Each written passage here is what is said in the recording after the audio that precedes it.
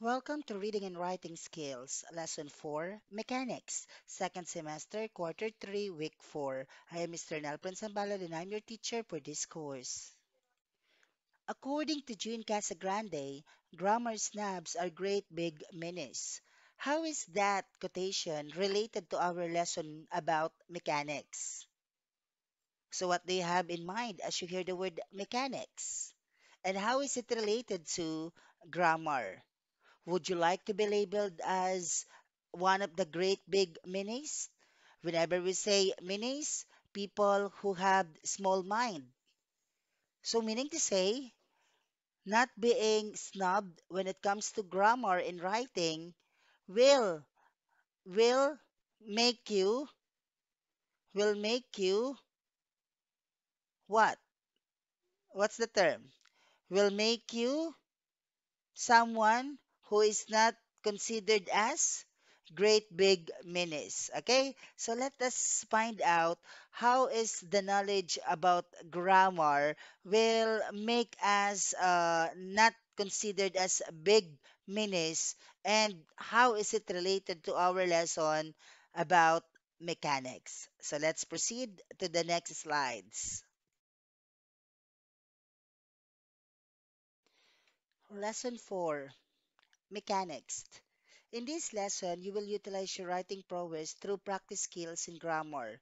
You are also expected to learn the mechanics in writing such as spelling, punctuation, capitalization, and paragraphs, and explaining a position in an essay. So in this lesson, mechanics, you will become a sentence mechanic, wherein you will activate your knowledge about spelling, rules and spelling, punctuations, capitalizations, and knowledge about paragraphs. Because as you activate your knowing about those, then definitely we will be that good on producing quality written text because we are now already on the fourth property of an effective written text, which is mechanics. Okay?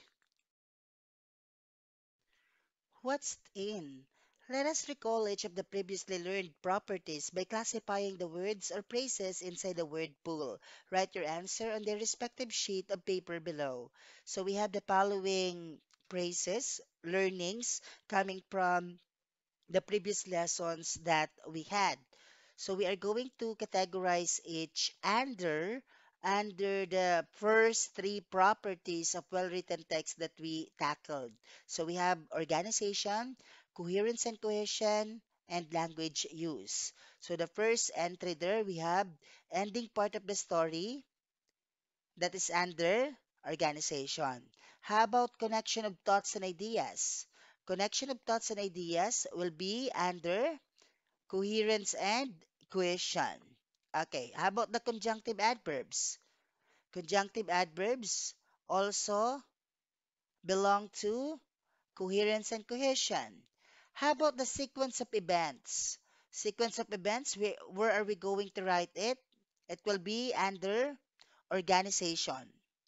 Okay, so that will be under organization, but also it can be classified under coherence and cohesion since we are talking about sequence of events. Okay, then next we have jargons, slang words. Jargons and slang words, they will fall under language use. How about adverbial conjunctions? Where are we going to classify it? You are correct. It will be under coherence and cohesion. Next, sentences to paragraphs. How about sentences to paragraphs? We are going to have it under organization. Yes, so that is under organization as well as under coherence and cohesion. Okay, how about organization of thoughts and ideas? Where are we going to have organization of thoughts and ideas?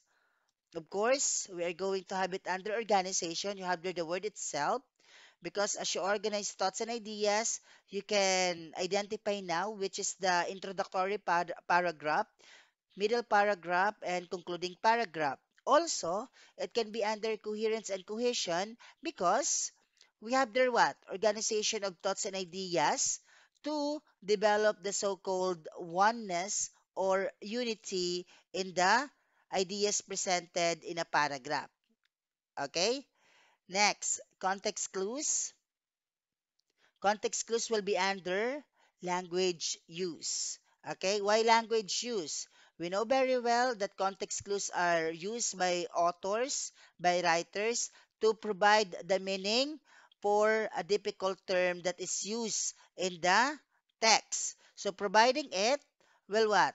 Will make the statement contain an effective language in it. So context clues. Next, and the last entry, transitional devices. Where are we going to place transitional devices? Okay, you got it correct again. So it can be under organization and coherence and cohesion. So we are done dealing with this activity. Let's proceed to the next slide. What's in?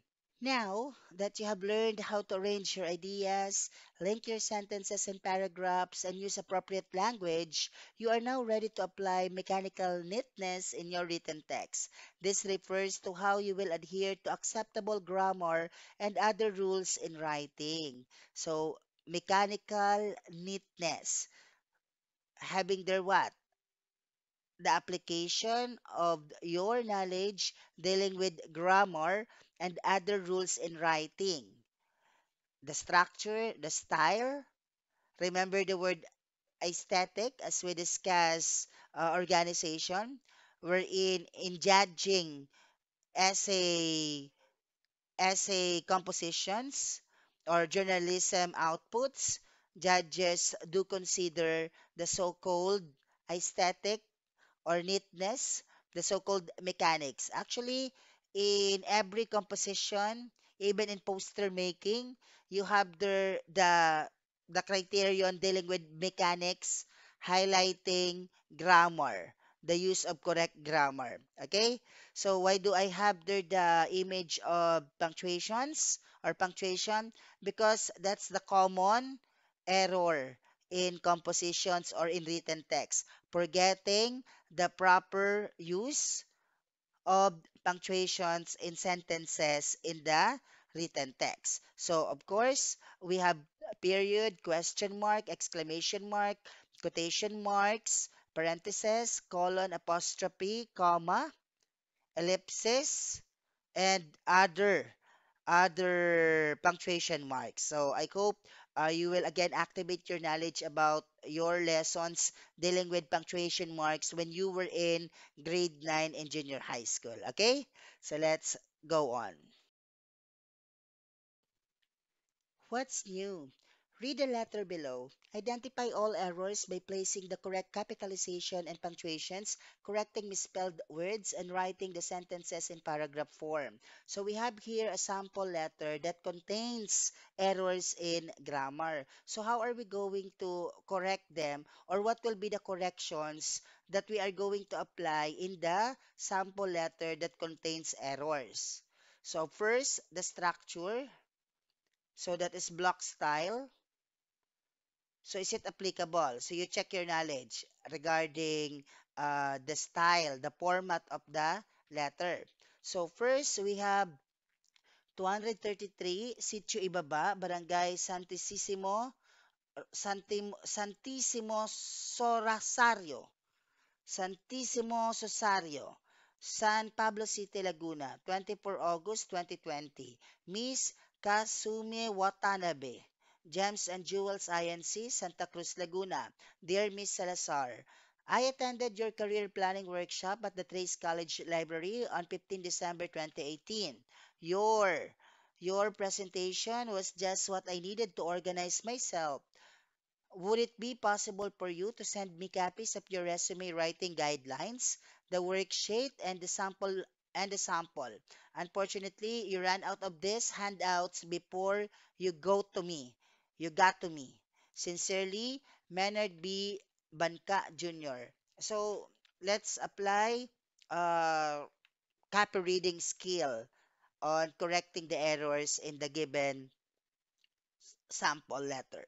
So we are going to what? To have August 24, 2020, August, capital A, 24, comma, 2020, 233, sitio ibaba, capital S, capital I, then space between sitio and ibaba, then capital B for barangay, then period, it's period, then space, Santa, that's Santissimo Sosario, Santissimo Sosario, so capital S. Then we will have San Pablo City, Laguna, capital S, capital P, capital S for San, space Pablo, then capital P, space then city, capital C, comma, and capital L for Laguna.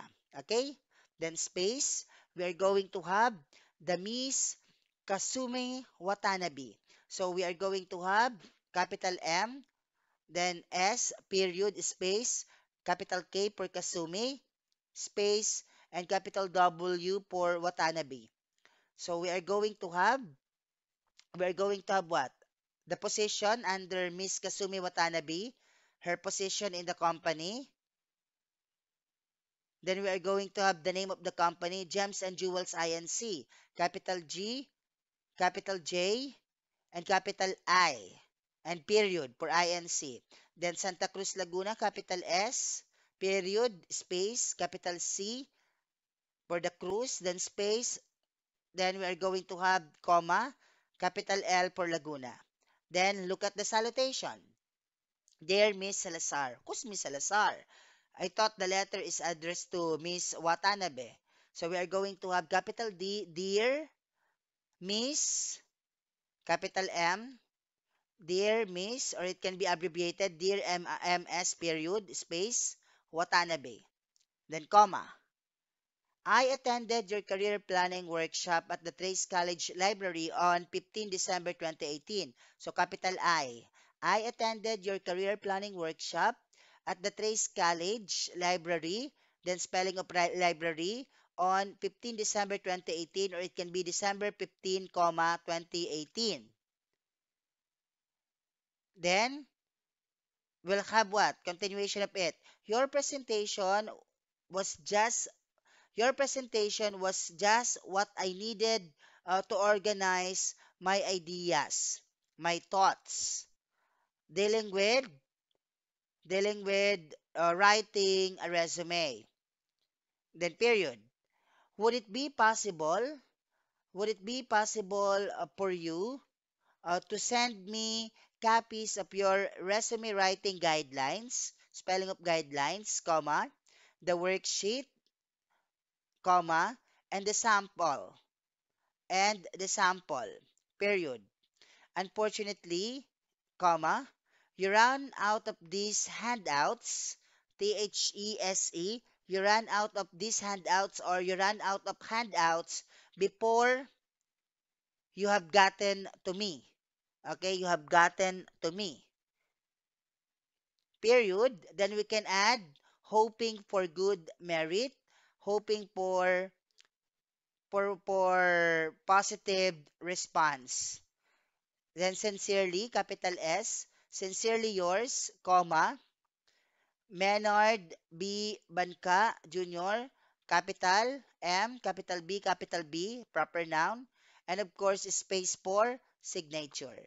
So, if ever there are other errors that you have noticed, anyway, you can check this in your Google Classroom, as well as you can check also the ideas presented in the body of the letter. So you check also the facts in it.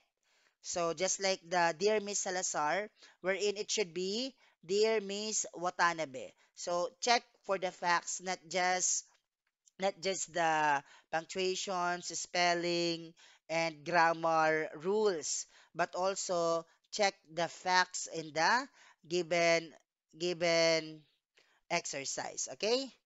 Let's have the next slide, the next activity. Were you able to identify and correct the errors? Do you think an employer will feel bad about receiving such letter from a job applicant or from an employee? Is it of utmost importance to adhere to proper grammar and apply appropriate text formatting? What is the answer? Is it yes or no? The answer is what? For the last question, it is yes. How about on the first question? Were you able to identify and correct the errors? Yes. Do you think an employer will feel bad about receiving such letter from a job applicant or from an employee? Yes again. Is it utmost importance to adhere to proper grammar and apply appropriate text formatting? Yes also. So we have three yeses. So if you answer yes in all of these questions, then you agree that mechanics is another essential property of a well-written text. So let's go on. What is it? Generally, mechanics is essential in all types of writing because it describes the technical aspects of writing. It also serves as a road sign to guide learners like you on how to use words appropriately in terms of conventions such as spelling, punctuation, capitalization, and others. Okay? So essential in all types of writing. As I mentioned, in every composition that you are being asked to write, as well as other activities such as poster making, you are being required to deal with mechanics, particularly the correct grammar in it, the spelling, the punctuation, capitalization. So those are the typical errors that writers are committing whenever they write something. So look at the image. You have here what? That's the symbol for paragraph. Then the period inside of a circle, there should be a period in it. Then whenever you encircle a word or a figure, as what is being said there, spell. Then you have there the I to capitalize. Then for 300,000, so you use figures. Then transpose, you interchange the position. The Amnesty International, it's not International Amnesty. Then spelling, members. No paragraph, meaning to say that when soldiers must be connected to be hurt. So there's no additional paragraph. Then next, we have join over because the space is what? They are separated. It should be internationals. Then we have flush left. So move it going to the left. Next, we have indent lowercase. Okay, we have the indent lowercase. The government officials received. So indent it. Then lowercase for the word thousands. And erase the word do. Erase. Then the spelling of barbaric.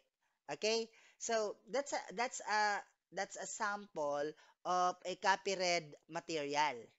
Okay? So, copy readers and headline writers are expected to be good when it comes to editing grammar errors in a material being given to them. But of course, as a student who has learned something about mechanics, or you, the one who's listening by now, dealing with our lesson 4, mechanics as one of the properties of well-written text, so it's only expected that by now you have the basic knowledge that you have to be particular with your grammar or with the so-called mechanics in your written text. So you are not going to be asked to come up with such output. But that is what? That is being done by someone who is really what? Good when it comes to noticing grammar errors, or whenever you are being asked to edit a paper during the drafting of it, the first reading, whenever you are in an activity wherein you are asked to exchange papers and read on the articles, compositions, paragraphs of your classmate, instead of what? Instead of keep on erasing the words there, then writing again new words, then why not apply the use of copy reading symbols? Okay? But how can you use the copy reading symbols if you cannot see the grammar errors themselves? So the first thing is that you must be able to make yourselves aware of grammar. That's why in mechanics, that is what? One of the things that you must deal with. No? You must deal with, especially the knowledge about spelling, punctuations, capitalizations, because usually they are the common errors. because at this point you are already aware of grammar. You are in the senior high school, you are grade 11. So what you are usually committing is the error in terms of spelling, punctuations, and capitalizations. But when it comes to grammar, in a way, you are applying what you have learned since elementary up to now. Okay? Or up to junior high school. Because in senior high school, it is seldom that we talk about grammar. Na? So it is expected that you have them already in you. So you will just be activating your knowledge about them. Okay? So again, under what is it? Mechanics is essential in all types of writing. So let's proceed to the next slide. I would like you to pay attention as I read this example.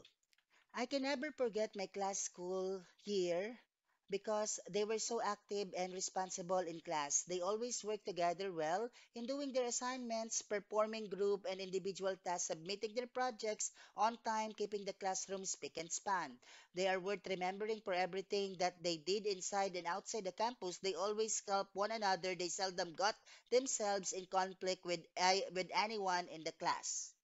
So it is apparent that the above example is quite difficult to read because of the lack of two important conventions, punctuations and capitalizations. That's why you notice I was running out of air as I read it because as what we have learned from our teachers in elementary, if there's no punctuation, there's no comma, there's no period, then do not stop. If there's comma, pause for a while. If there's period, then pause a little longer and proceed reading.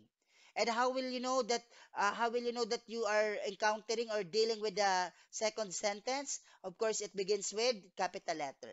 So those are the first two important conventions dealing with mechanics. So the punctuations and capitalization. So in addition, you cannot easily understand the message it sends across its readers. If we put appropriate punctuations, it could be read in this way. So let's have the version of the same text, but this time we apply the conventions dealing with punctuations and capitalization. My class is worth remembering. They were so active and responsible. They always worked together well in doing their assignments, performing group and individual tasks, submitting their projects on time, and keeping the classroom spick and span. Everything that they did inside and outside the campus was worth remembering. They always helped one another. Also, they seldom got themselves in conflict with anyone in the class. The second paragraph is easier to read and understand. Through applying proper mechanics in writing, you can facilitate better transfer of message in your written text. You will never be lost as long as you keep in mind and follow the basic rules of subject-verb agreement, capitalization, punctuations, paragraphing, and even spelling. So that's the good thing whenever you know how to make use of the so-called conventions in grammar. As what is said there, you have there better transfer of message. So as a writer, you can always facilitate better transfer of message in your written text as you apply this knowledge of yours talking about mechanics or the conventions under mechanics. So you have to pay attention to your subject verb agreement, capitalization, punctuations, paragraphing, and even spelling. Okay? Let's have the next slide.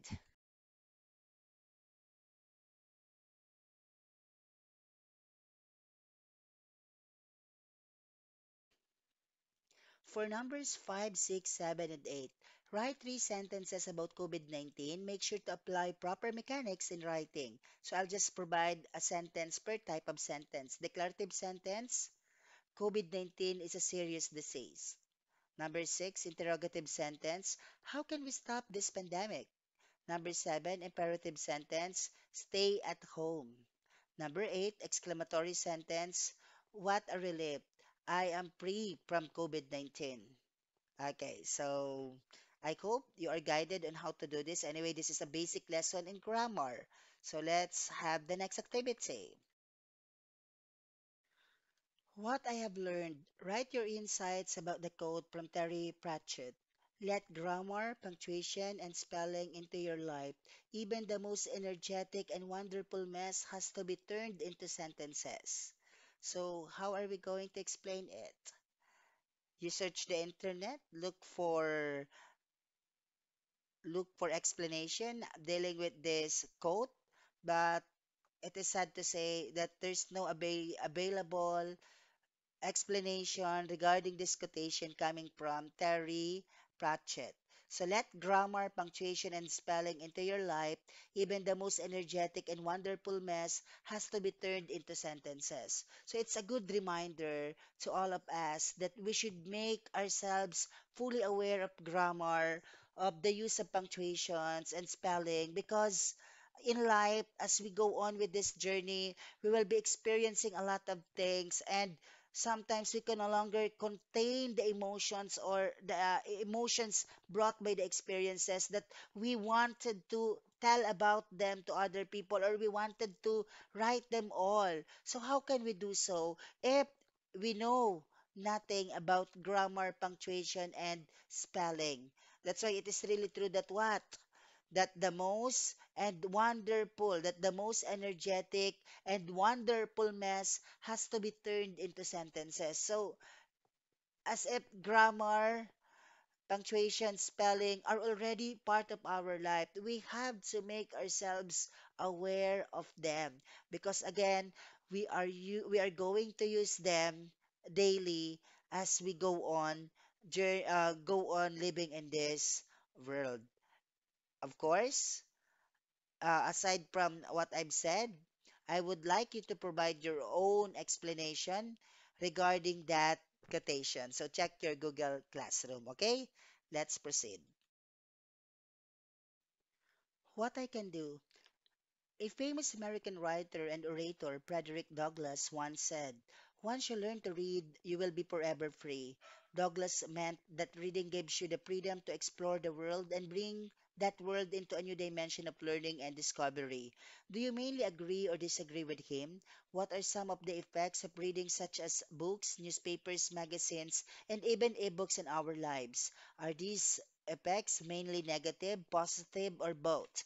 Explain your position in an essay of 5 paragraphs. Use specific examples to support your view. Observe the mechanics in writing and be guided by the following criteria.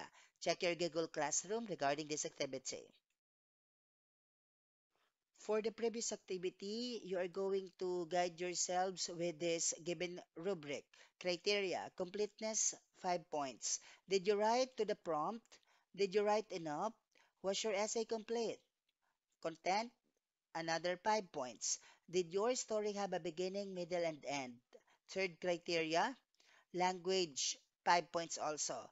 Did you use clear and thoughtful language? Did you use transitional devices? Did you use specific examples to support your view?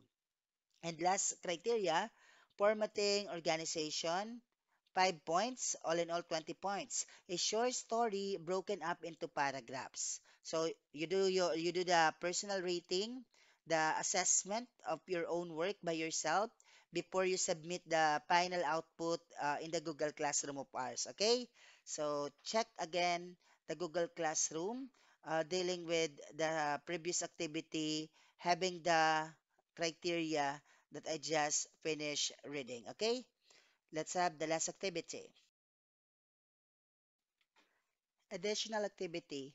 Create a short 3 to 5 minute blog about the importance of mechanics in written text. You may choose to have it uploaded in any social media platform or just send it via email or private message. Be guided by the following criteria. So, talking about this activity, I would like you to again create a 3 to 5 minute blog, at least 3 minutes. Minimum of 3 minutes, maximum of five.